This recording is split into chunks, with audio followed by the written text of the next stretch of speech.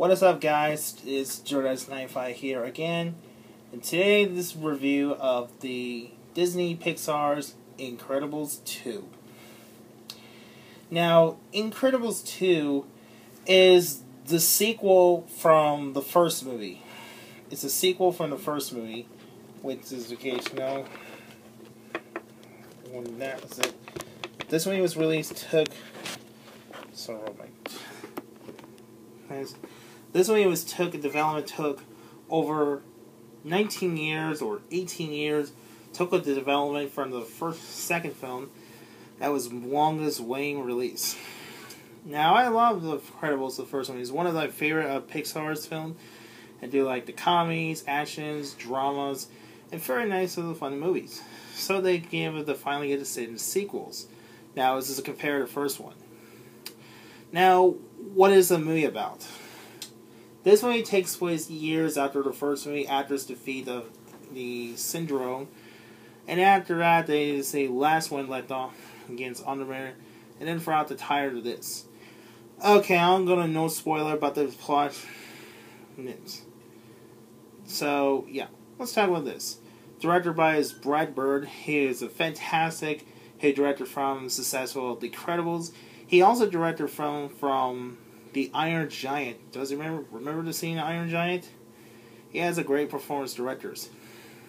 He also did some other films. He also did a Ratatouille, which I can't remember it. I'm right, am I wrong? But anyway. The producer by John Walker, Nicole Grenels, and written by it was starring Craig T. Nelson, Holly Hunter, Sarah Fowle, Huck Miller, Samuel Jackson. Most of our cast performers. The music's iconic was by Michael Giacchino. It looks fantastic. It's kind of like mixed up with James Bond meets Mission Impossible.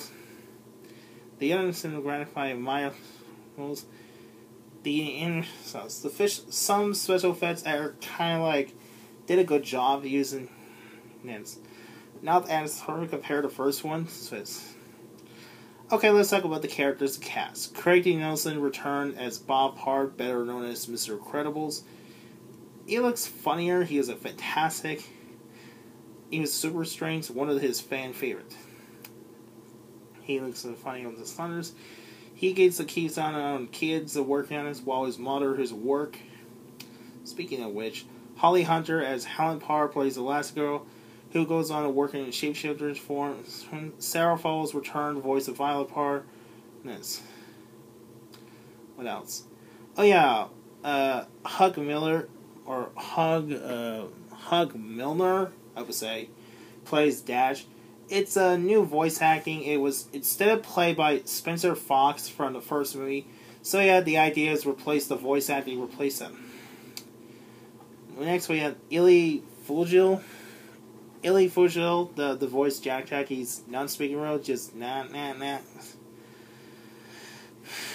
So he use a voice in course.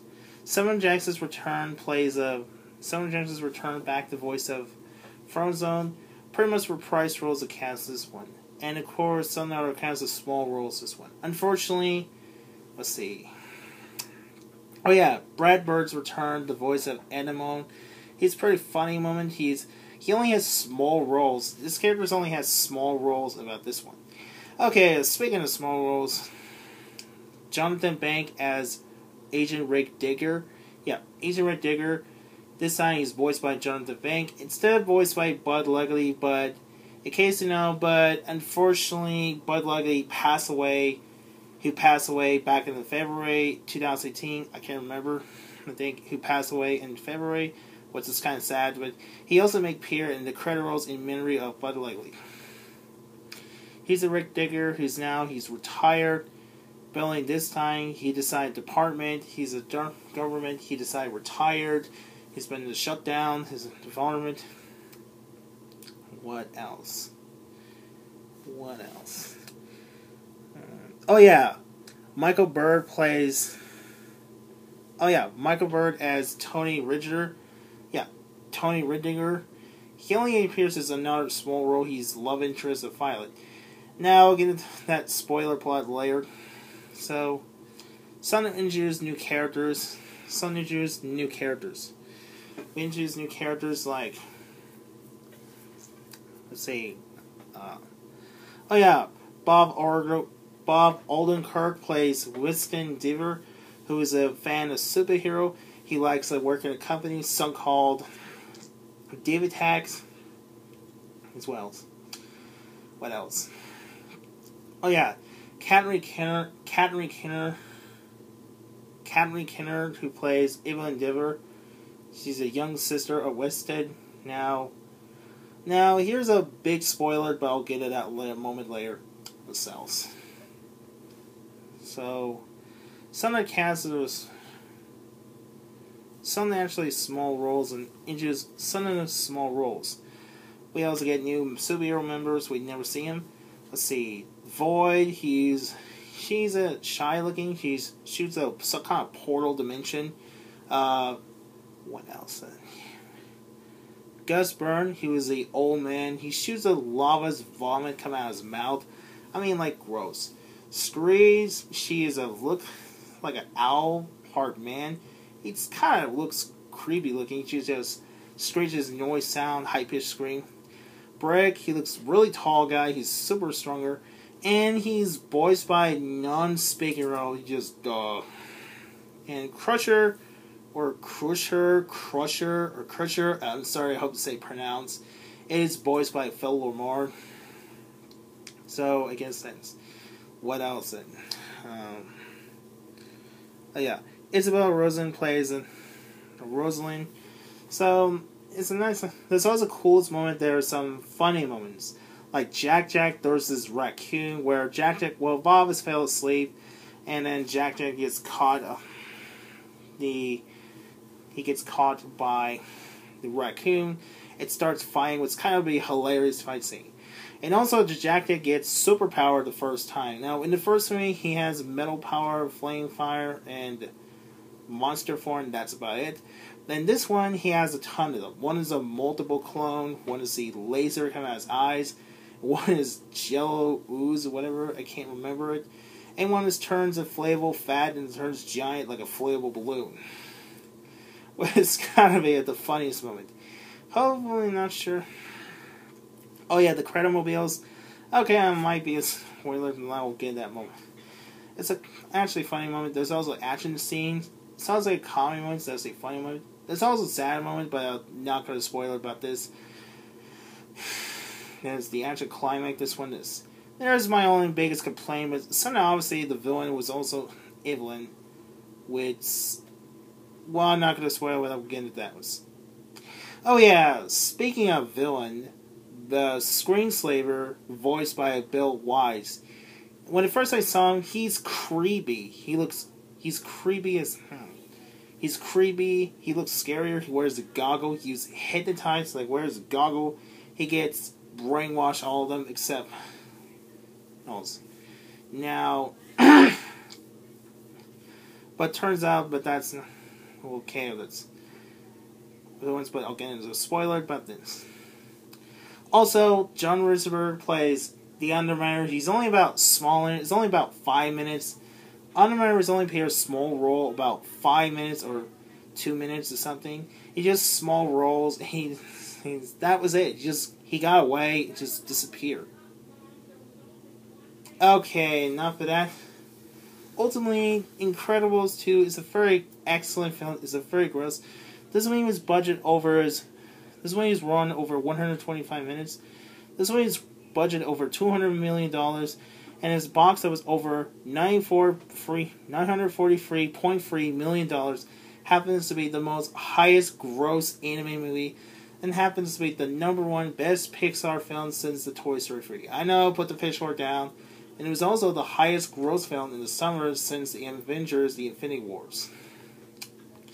Ultimately, I'll give it a 9.1 out of 10. Alright, enough of that. Now, here comes the spoiler. Ready? 3, 2, 1. The film started where the last one led. The Incredible Stanley, takes place after the syndrome, where the last one left to see Underminer is now the cliffhanger, now as they chase them. Unfortunately, Underminer got away, he just after he used escape pod drills. They finally stopped the giant drill to say, but unfortunately the cop is not happy, they get surrendered. He gets abandoned, he gets super sued, he gets illegal. Now never just legal. Then Rick is trying to help it, but they can't help it, he gets a razor memory apparently. Also, Tony is a razor memory, which is kinda odd. After what's frustrating was gets shiny dinner. So one day until this guy, Winston, he was a fan of superhero, he wants to go help and joins us. He went cut to some company called David Towers. He wants to buy a superhero, but he chooses Elastigirl, not Mr. Credibles. So he leaves behind Mr. Credible as well to keep an eye on kids. But he spotted his new house as well. So Elastigirl goes on job, but goes on fine with this. He goes on mission, stop the train, he gets overloading on the house. After stop the train, we find out a mysterious one called Screenslaver. Meanwhile, Bob is trying to teach Violet, Dash, and Jack. Jack's fine, Dash is fine, but Violet has a problem. She starts transforming to Hissy Fit, and she starts crying. Oh, there's one funny scene, she grabs an ice cream, which is pretty funny. And was out it.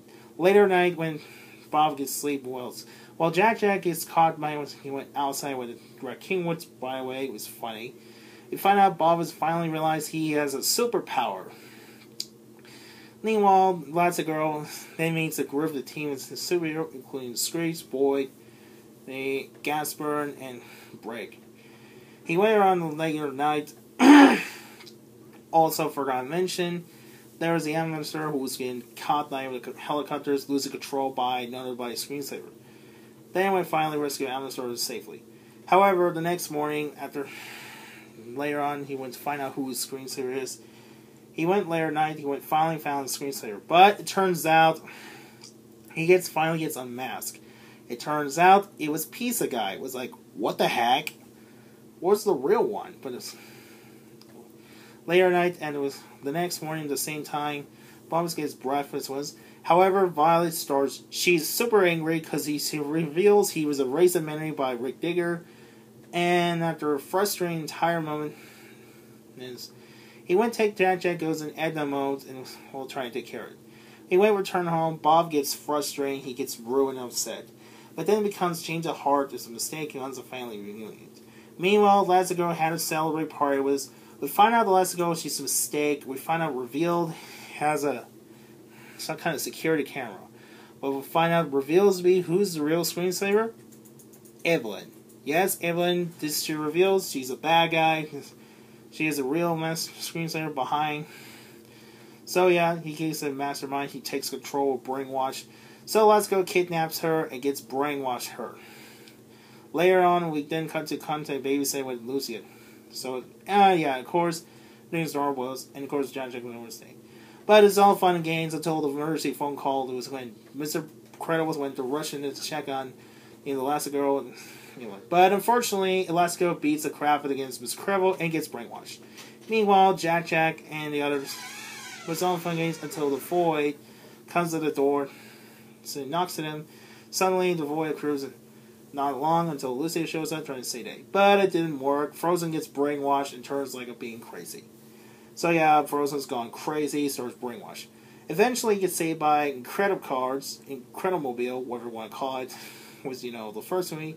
So Jack, Dash, and Violet safely escape.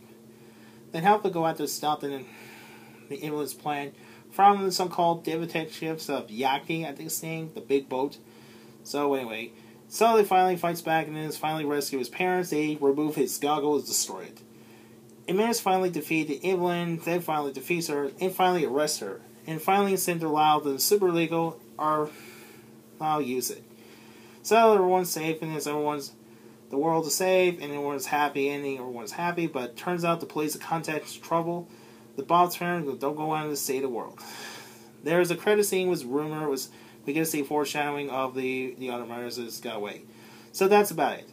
So anyway, that's about it. That is about the plot reveals this The Incredibles 2. So anyway, I hope you enjoyed this one. What do you guys think? Let us know your thoughts in the comment below. While you're at it, be sure don't forget to like, comment, share, and subscribe. So, thanks for watching. Bye.